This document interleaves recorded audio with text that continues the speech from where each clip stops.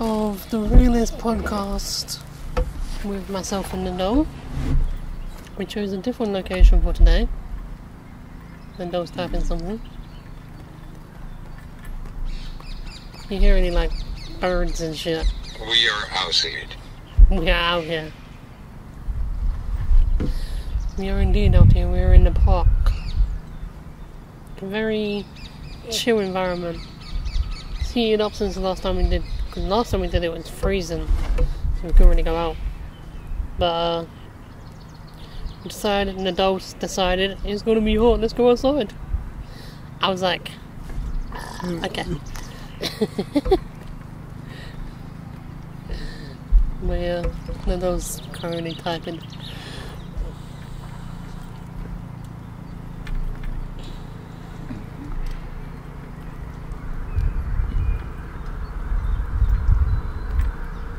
You always inside. Hold on. Say that again. You always inside. I am always inside. No, I'm not. I do go out occasionally, like for food and that. Like, I don't mean going buy, like going for food, like to eat. I mean, I'm buying stuff. But that's because it's cold. It's been cold. Now it's heating up and everything. I'm willing to go outside now. But yeah, we're not going to be talking about going out. Our topic today is transportation. The fuckery of it. So obviously, I'm in a wheelchair. Nadal has cerebral palsy, and it's difficult for both of us getting on and off public transportation. And one of the biggest ones is one of the easiest ones for like normal able-bodied people is buses. I have both a manual and an electric wheelchair, and even with both, I can barely get on a bus. Mainly because most people, they can be dicks and not really allow the wheelchair to go on. I've had quite a few experiences with people saying public transportation, it is a bitch. Excuse my language, there are young children around. But it's one of those things where, as we say, buses, trains, sometimes cabs, trams as well. Obviously, with not many people, like, if you go, I'm not one to use a tram that much. Mainly like trains, buses, and cabs. The biggest thing that I have the problem with is the buses. You can't really get on and off the buses.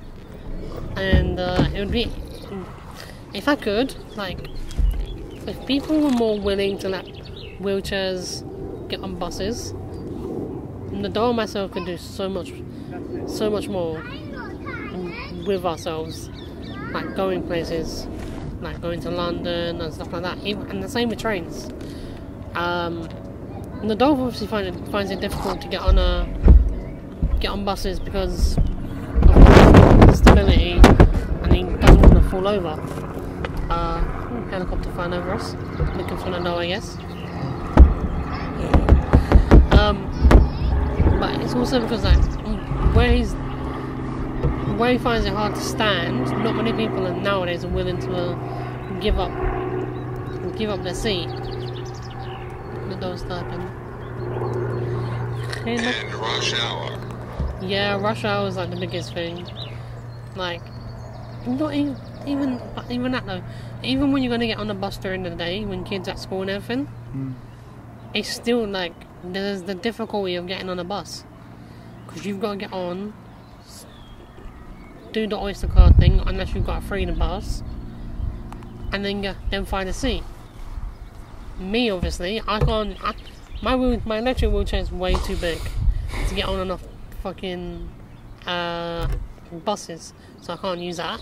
And then my manual, getting on it's a mission because I've got no arm strength to get on, so I always have to have someone with me.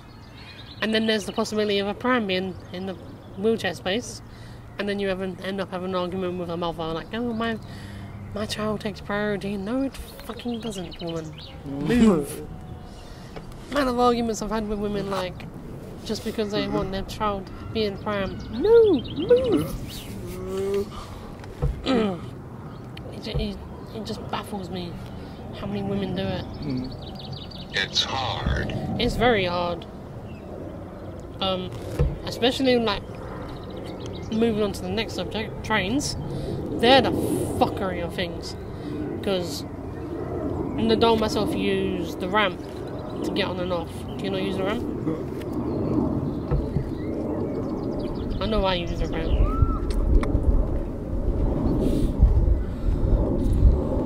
To get on and off, which I just get on. you just get on. So you're lucky. Me, obviously, I have to use the ramp. But if you want to use the ramp, you have to book the ramp. Now, say we sprung it today. It was like, oh, let's go London, yeah? I can't, because I have to book the ramp in advance, and I have to make sure that someone's there to put the ramp there.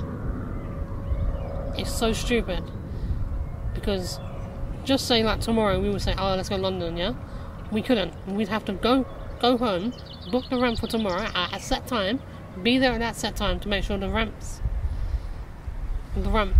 person is there to put the ramp on, and then make sure they have to radio through for the ramp to be there maybe London. It's a lot of kerfuffle, just like for us just wanting to go somewhere.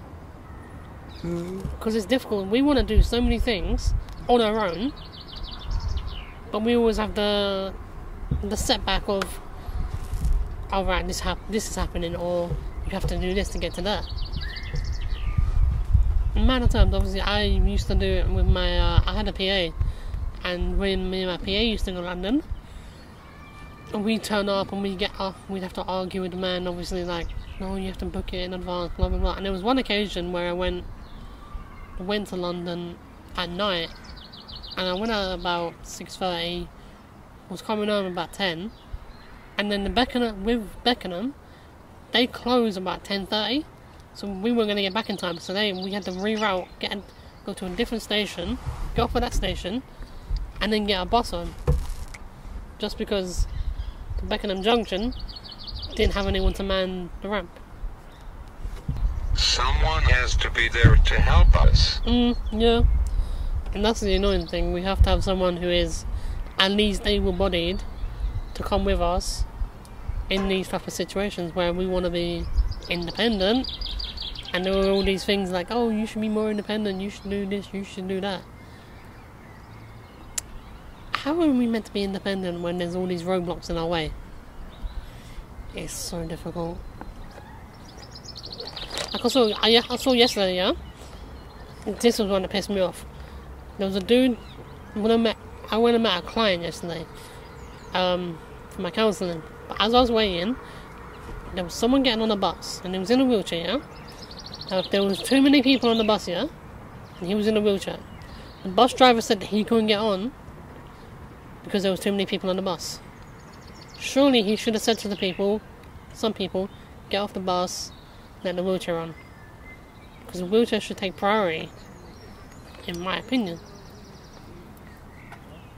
Other people's opinion may not see it like that. I see it as, if you're in a wheelchair, or if you've got a type of disability, you should take some priority. Not a full amount of priority, but it's difficult enough for us nowadays to get around. And what would have happened if there wasn't a way for him to get another bus, and he had to wait like another hour and a half? I know buses come within like 20-30 minutes, but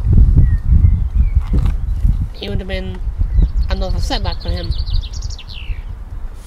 It's just things like that piss me off. People who are able-bodied take advantage of it in so many ways. Hopping on the bus, hopping on the train, and then we're just like, we have to like struggle our ways to do things. And then you get the people going, oh, you should do more things. If we could, we would. But we always need the assistance of someone else. And that's not what we want. We want to be able to go, we want to go here, let's go here. And like cabs, obviously, they're a bit topsy-turvy.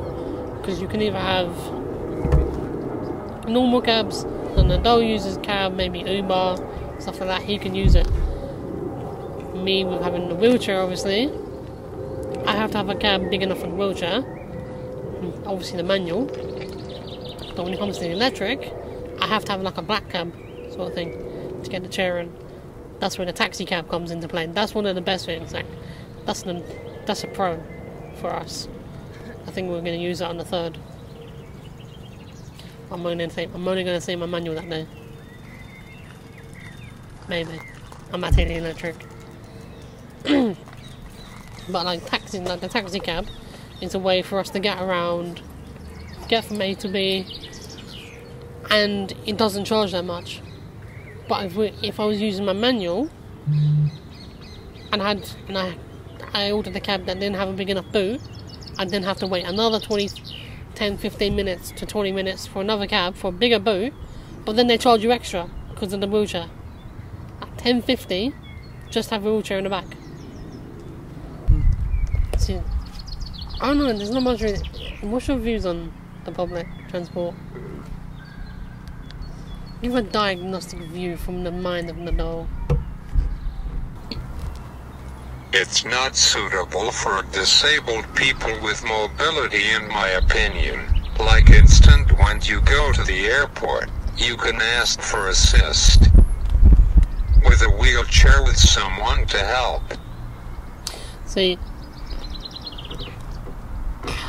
I've never flown anywhere.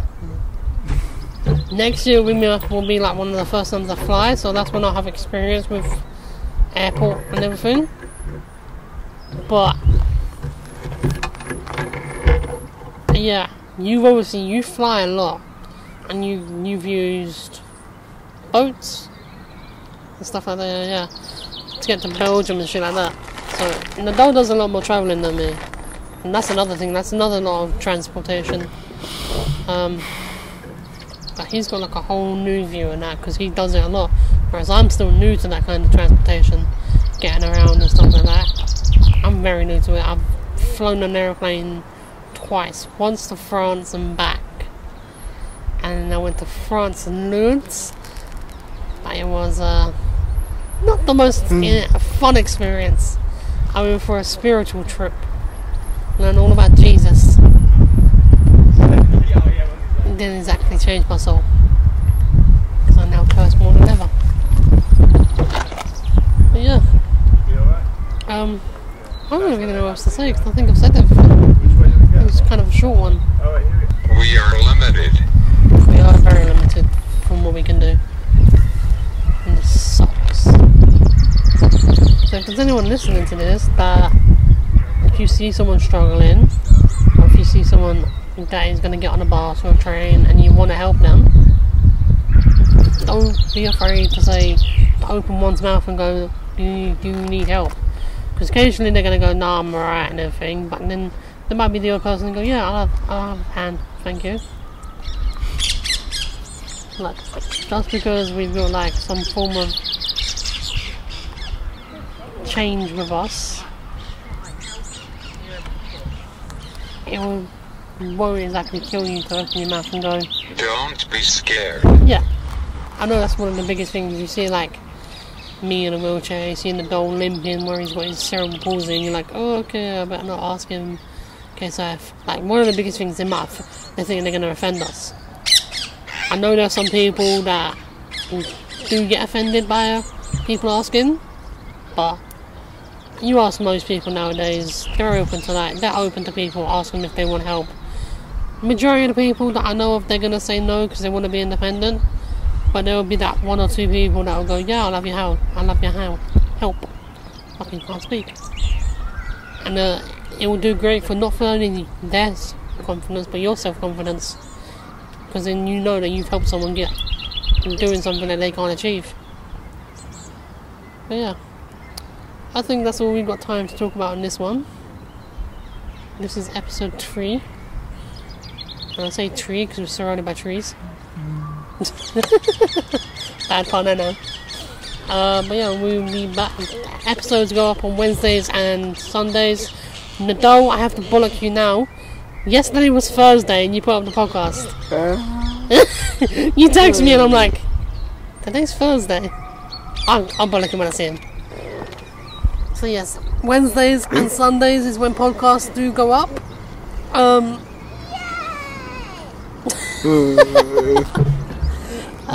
Yeah, we'll catch you in a bit.